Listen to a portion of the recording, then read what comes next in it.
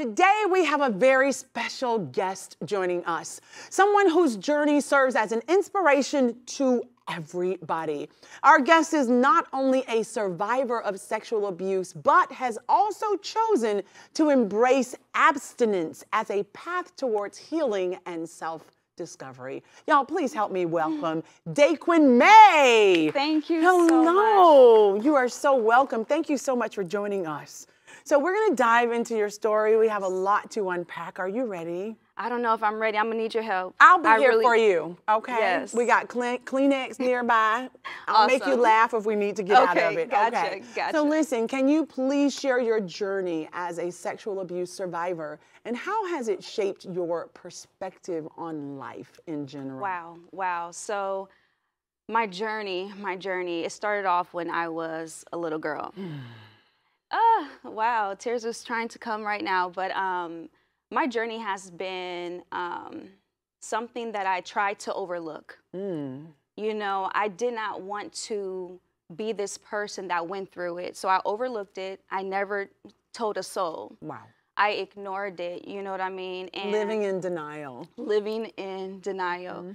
And even when someone will bring it up, you know, because my brother, me and him, we talk often, and he was like, Danquin, no, you've been through this. I'm like, well, it wasn't that bad. I never thought it was bad. Or like, you never thought it had impacted you that much in your life. Exactly. Right, wow. Until I continued to learn, grow, and I started being in relationships. That's when it opened my eyes, and I was like, wow, what I've been through as a little girl is now still affecting me. Wow. And I did not understand that, because I was like, you know what? I didn't go through it. It wasn't that bad. It wasn't that bad. Oh yeah, this happened to me as a child. It wasn't that bad. It wasn't that bad. That's probably what helped you get through it at the time. Was it someone that was close to you? Yes, with the molestation.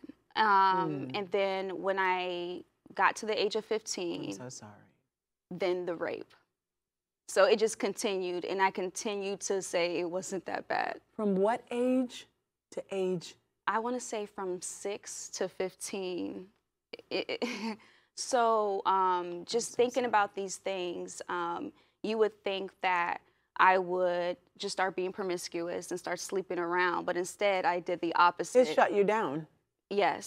And I remember saying, you know, I'm going to wait until I find that perfect guy to, you know, open myself to, right? And then as the years went on, I said, you know what? I'm going to wait until I get married. And then that's when my story, my testimony happened. And what was so funny, and it's really not funny, but what was so funny about the situation was the simple fact that I was so embarrassed to share. I was so embarrassed to tell people what I've been through, because they will look at me different. Of course. So what gave you, and when did you find the courage to tell someone that you had been molested and that you had been raped?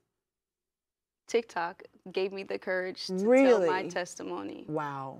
And I watched it. Like, I'm sorry. Like, I'm really trying to hold back tears. Take your time. I'm trying to hold.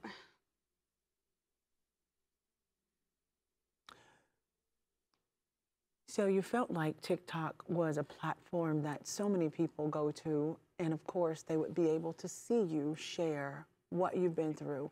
What on TikTok motivated you to say, hey, this is what happened to me when I was a child? I just didn't think people would see it. So I was like, you know. Can we please get some Kleenex, guys? So I said, you know, I'm going to post this video. I woke up one morning and God told me, God literally said, get up and do this survivor video. So I got up, I posted it, and I was like, nobody's going to see it. Like, it's just, but I felt good. I didn't care. Just to get it out, to get it off your shoulders, off your heart. I felt like I did something great, because I actually was able to say something and do something. Yes. And then the video took off, and I was like, oh no, because I was not expecting that. Now you're like, oh, everybody knows my story now. And that's how it happened. Yes. And you'll be surprised. A lot of people have gone through these things. A lot of people have. Yes. And they've been hiding it. They've been fighting it. Yes. And me stepping out gave other people courage to make the same video and do the same Survivor video of And what it they've also been through. lets you know that you weren't the only one. You thought you were holding it in, you were embarrassed, and then you realize, oh my God, this has happened to so many people. Yes. And you unlock that door for them to say, hey, this happened to me too. That's so powerful. That takes a lot of courage. Thank you.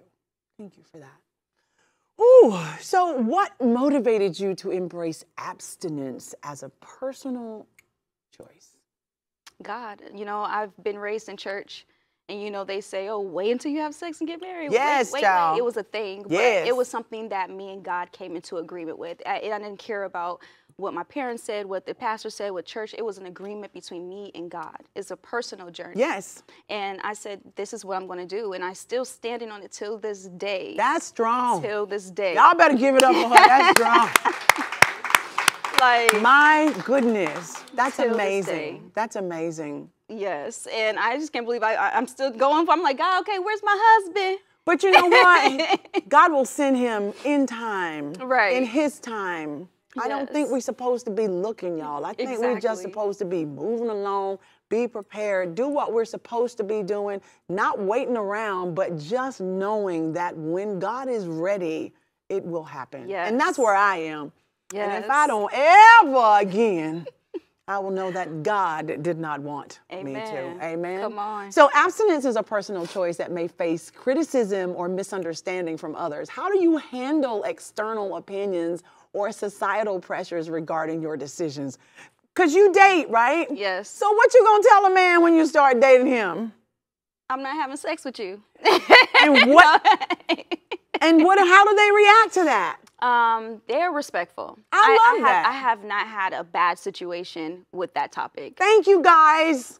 I have not. That's everything. It's something that I feel like you should be open about. Yes. And letting them know. Yes. You know, you don't want to wait until it gets serious or when they're hot and bothered and to say, oh, by the way, I'm waiting. Correct. So, and then a lot of them, they know my testimony. They know it. It's on social media. So it has not been a bad journey for me. It's beautiful. And I really don't care what people have to say. Right. Because again, this was a personal conversation between me and God. Correct. And I don't care about the naysayers. I don't care who has to say anything about what I'm doing and what I'm standing for. I'm with you on that. People talk about God, you and God have a personal relationship. So the personal relationship is also everything else that I consider personal. Like I decided not to do this, God. I'm not going to do this. Yes. It's only between me and him. And if I decide to share it with someone else, I'm sharing it standing on his promise. Exactly. You know what I'm Amen. saying? Woo! So listen, what are some misconceptions people might have about people practicing abstinence? Now, I went through 3 years of abstinence. I never made an announcement. I'm just telling y'all now. But what I'm saying is I did go through it, and it never really bothered me. I was so busy, and I felt like I had so much baggage that I didn't want to bring it in anybody's life anyway. So taking that time out to just like detox, purify, meditate, get to know me, because I'd been a wife for 20-something years, and I was just kind of like, I don't even know who I am. Right. You know what I'm saying? So going through that pause was so good for me. Yes. What about with you? Man, I would say the same. Like, I feel amazing. I feel like God saved me through a lot of bad relationships that could have went left. And it saved me a lot of things, like heartbreaks, heartaches, you know, testimonies, trials. There's been times when I was dating, and because they found that out about me, they decided, oh, well, you know, well, that's fine, move on. I'm like, great, that's amazing. Yes, exactly. Because now I know what you were in this relationship for. Correct. Because a relationship and intimacy is not always having sex. Correct. And we need to start getting to know the people that we're with instead of getting to know the bed. Exactly. So for me, it saved me a lot of different things that I feel great. All I can say is amen to that. Yes. So forgiving oneself is often a challenging aspect of healing. How have you navigated self-forgiveness? That's a part of my book. Yes. Let's talk about this. I feel like self-forgiveness is being honest with yourself first. A lot of times we like to overlook things or we like to be the victim and we like to blame others, but we have to understand that we had a part in it as well. And I feel now like— let me ask you something. Do you feel like you had a part at 5, 6 years old that you need to be accountable for? No. Not at all. No. String them up. You had nothing to do with that at all. Yes. But as you move forward and you're navigating through the waters of everything you're dealing with, now you're accountable because, you know, you have the knowledge, you have the understanding. Exactly. Now it's like you move differently. Yes. So could you speak about the role of support systems and community in your healing process? Did you keep all of that in? Did you talk to anybody? The role of support systems. Like, did you have a support system? That's about to make me cry again. TikTok was your support system? No, not necessarily. No? Okay. I keep a couple of people around, you know, that I can talk to. My brother, being one. That's awesome. You know, even though I grew up in church, church was not the community, unfortunately. But I did find great people, you know, within the church. That's good. That I was able to speak to. But really, I'll say my brother. I love that. him. What's your brother's first name? Darren. Darren! And he's also in the book. This is awesome. He's in one of the quotes, you know. This is a beautiful book. It's called Forgive. Yes. And not only is it a journal, or you call it a journal? Yes, a guided journal. A guided journal for everyone.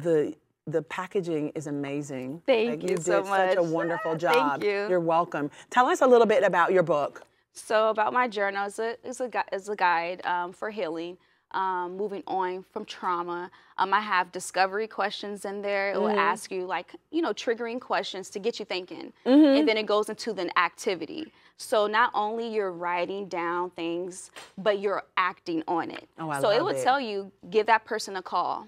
Ah, I love it. Action items. Yes. Yes. And because it's like, okay, you guys, we can talk about this, we can talk about that. Let's start putting things into action.